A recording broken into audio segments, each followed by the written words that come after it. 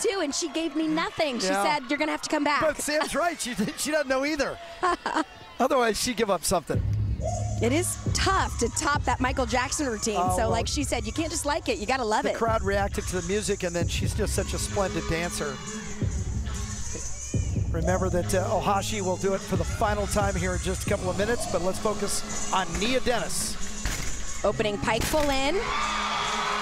Mid-season, we saw her debut that last year. She also has a double Arabian, but had trouble landing it. So I asked Jordan, are we going to see it go back and forth this year? She said no, the pike full in's the best choice, and we're sticking with it.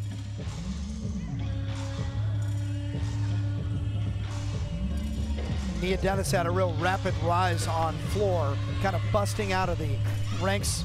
There's so many people, as Amanda's been talking about, on floor for UCLA. They could put out a dozen different performers and be one of the top 3 teams in the country on this event. And Nia Dennis had to really fight for her spot. UCLA as a team has hit 49 on their floor rotation in 18 straight meets. I think I just saw her write her signature again on the floor routine. Yep, did it on beam, does it on floor. Writes Nia in the sky. After the first few meets, home meets, the student section knows the routines. Also, they do some of the best parts. That I'm sure will be one of them. She wraps up the routine with a huge double tuck.